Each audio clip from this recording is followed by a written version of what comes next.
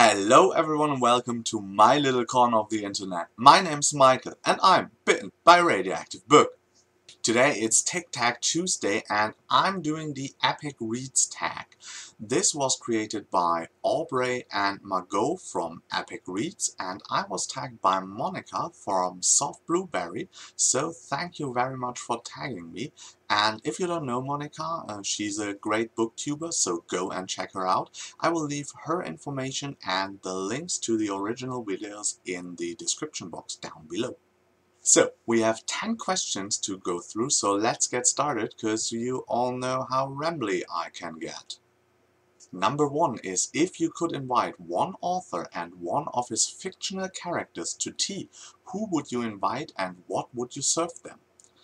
For this one, I go with George R.R. Martin, because George R.R. Martin is a great author, and I would like to, become like him when I get older, because he's still very aware of political issues, real life issues, and on the other hand, he is completely integrated still in the whole fantasy science fiction community, and that kind of split is very attractive to me, and I hope I can do that when I get older as well. And of course I'm going with the obvious choice here for his characters. I would invite Tyrion, because he of course makes for a very witty conversation over tea. And of course I would serve lemon cakes, as they are the appropriate tea time food in A Song of Ice and Fire. And as Sansa is not invited, we all have a chance to get some lemon cakes here. Question 2 is, what book do you wish the author would write a prequel for?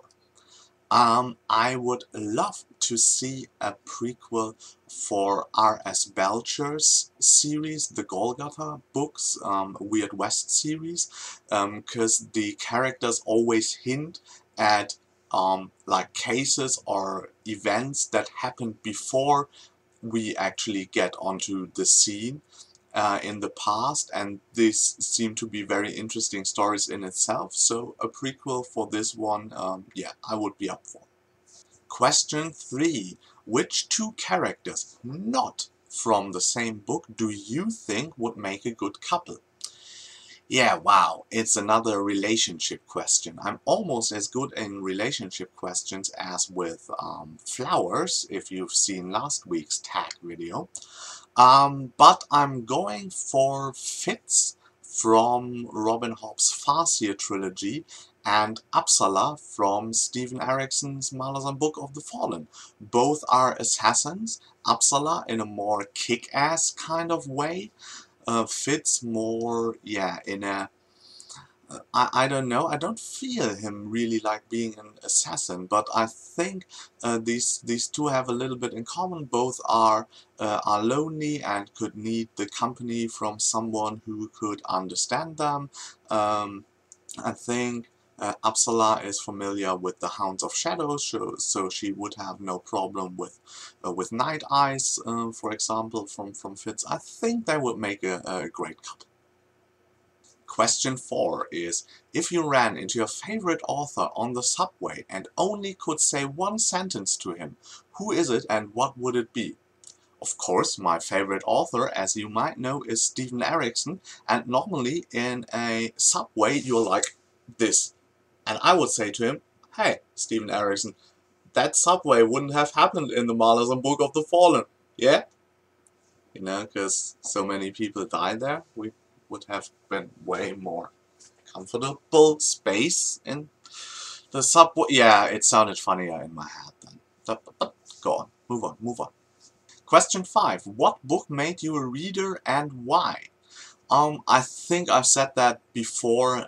For me, the the big book bringing me into reading, and especially bringing me into reading fantasy, was the Dragonlance, the first trilogy, the Chronicles by Margaret Weiss and Tracy Hickman. It was the first time I was exposed to a whole established fantasy world, and that really took me in. That kind of characters, the different fantasy races, the magic, and so that really drew me in and made me a fantasy reader.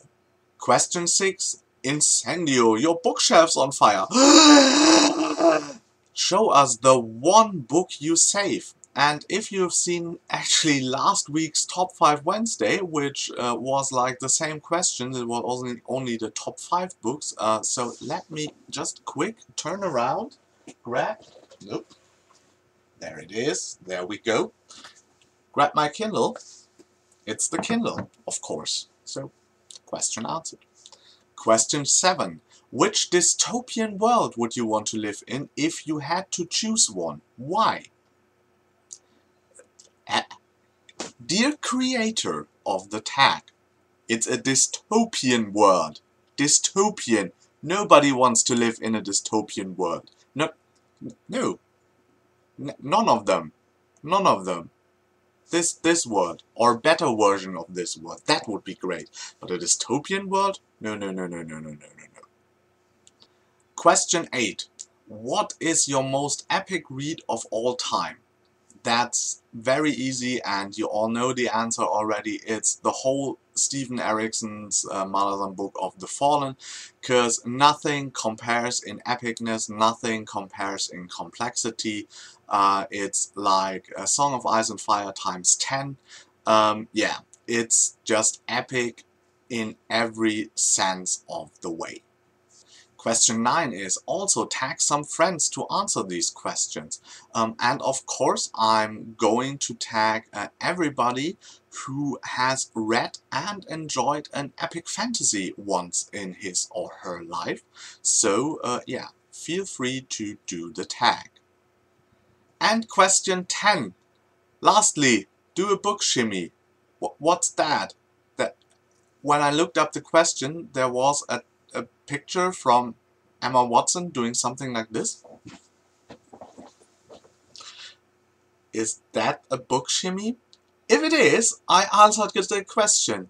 If not, I did something stupid in front of the camera.